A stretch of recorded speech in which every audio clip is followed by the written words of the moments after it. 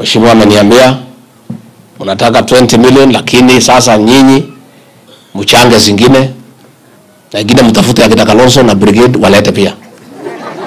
Si hao ni viongozi, kwani hizo ajenda peke yetu?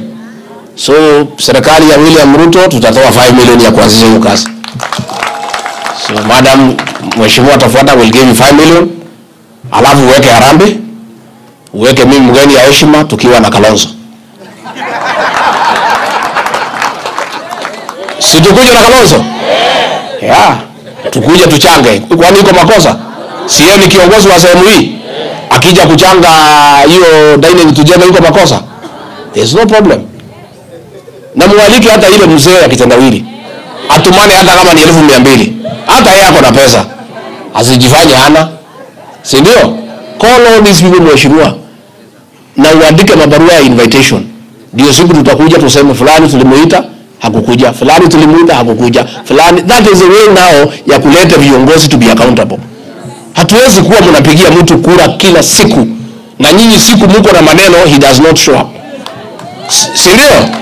Si yeye siku ya uchaguzi mnaenda kumpigia na nyinyi mkiwa mnajenga shule si anatakiwa afike?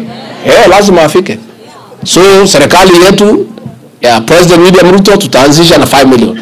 Then mheshimiwa mpange harambee mtuite. Na muite hiyo watu yote, watu wetu hawa ya Azimio, kila mtu tukuje. Tuchange. Tunaweza hata sikisana na hawa tukawane nusu nusu. Wachange nusu na sisi nusu.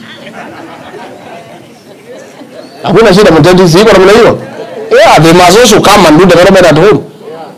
They cannot just sit in Nairobi and press conferences. Kwani mashule itajengwa na nani? These are people from here. Hao wajumbe pia wako na mshahara. Hao watu wako na mali. Sio sisi peke yetu tuko na kitu. Hata Malombe mumuite. Anayupo hapa ametumana na governor. Na senator. Senator anapiga kelele mingi, kama angetoa pesa vile anapiga kelele ingekuwa mzuri. Muambie hao viongozi wasikuwa anapiga kelele peke yake. Wapige kelele from Monday to Friday. Saturday na Sunday ni siku ya kutoa. Si ndio? Hii kazi lazima ipangwe vizuri. Kelele Monday to Friday. Saturday na Sunday ni watu ya kutoa, alafu tunarudi kwa kelele Jumatatu. Lakini hawezi tu ni kelele. So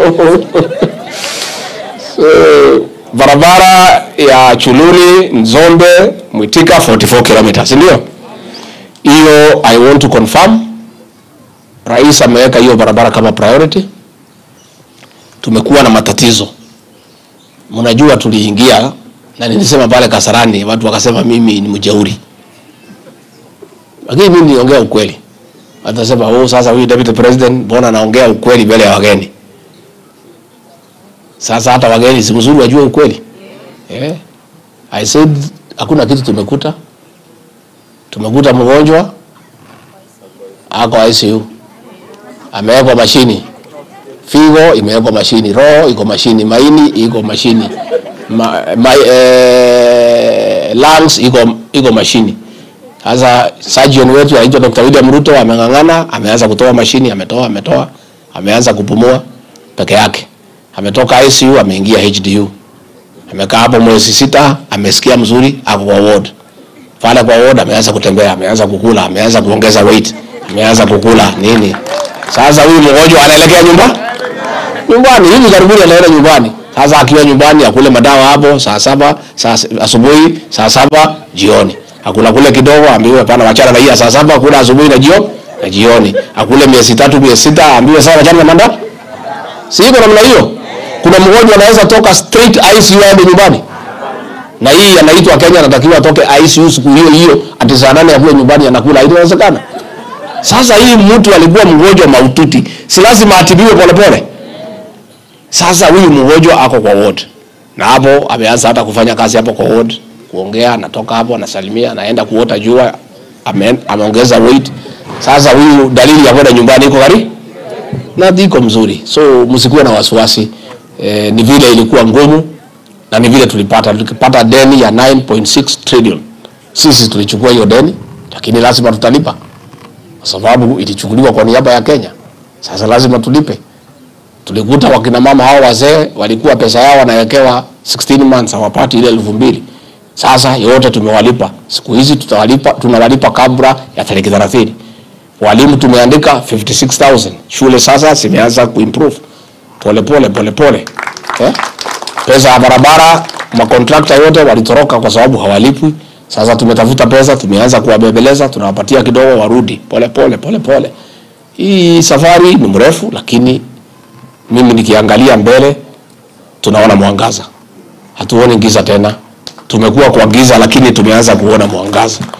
Na wazungu wanasema the darkest hour is just before dawn. Iko karibu kukucha. Saa ile giza imeshikana kabisa, asubuhi inafika. So things are okay na things are improving, na hivi karibuni mtaona matunda. Mkuwe tu na subra kidogo, mpatie rais nafasi, na leo usiku kutoka saa 1 mpaka saa 3 atakuwa katika television zote za Kenya. Mkuwe pale na radio mumsikize akieleza kinagaubaga safari ya Kenya ilianzia wapi na elekea wapi, uchumi iko namna gani, amepanga namna gani, na rais wetu ako na maono, ako na mafikira nzuri, na ako na bidii, na amepanga vizuri. I can tell you nikiwa msaidizi wake, ako na bidii na mipangilio iko sawa sawa, na hatuna wasiwasi. Ni vile tu ilikuwa, hata nimeona mtu leo, nimeona watu wameweka gazeti, na ni kweli siku Kibaki alichaguliwa walikuwa wanampigia kelele vile wanapigia William Ruto mwaka ya kwanza. Baadaye kila mtu alisema Kibaki amefanya nini? Inakuwa namna hiyo. The beginning is no, we are teething problems initially, and it's normal in our process, and we are okay. And I can assure you the president has a good plan, and he's got a good team, and he has the energy and the passion and the commitment